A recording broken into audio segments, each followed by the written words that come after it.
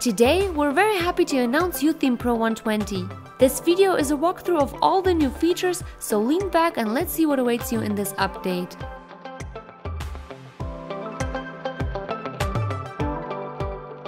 We added new position options to all elements.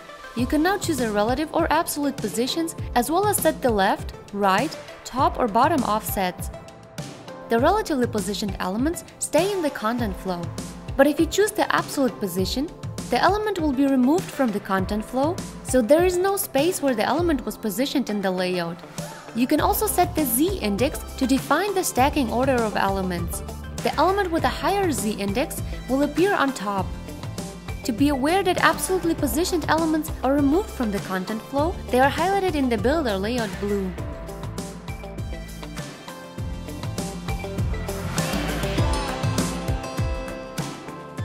We updated the title style options across all elements. Now there are 5 new styles: small, medium, large, X-large and 2X large. The primary and hero styles were replaced by the medium and the X-large style respectively. Additionally, we updated the meta style option and added all the available heading styles.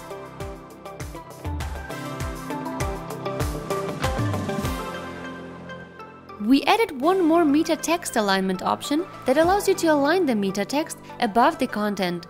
This is useful if you use the grid option for the title, where the title is left aligned and the content is right aligned.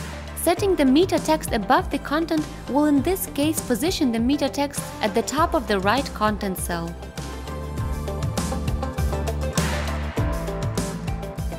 Panel elements can now have hover effects if you choose to link the title and image or the panel itself.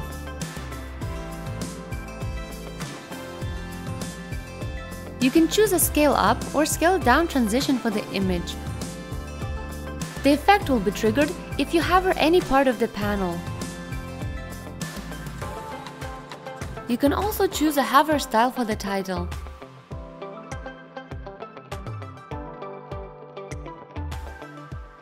If instead you link the title and image, the hover effects will be triggered separately.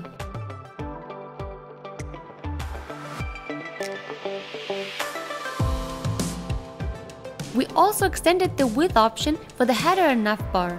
You can now choose between the default, small, large and expand width.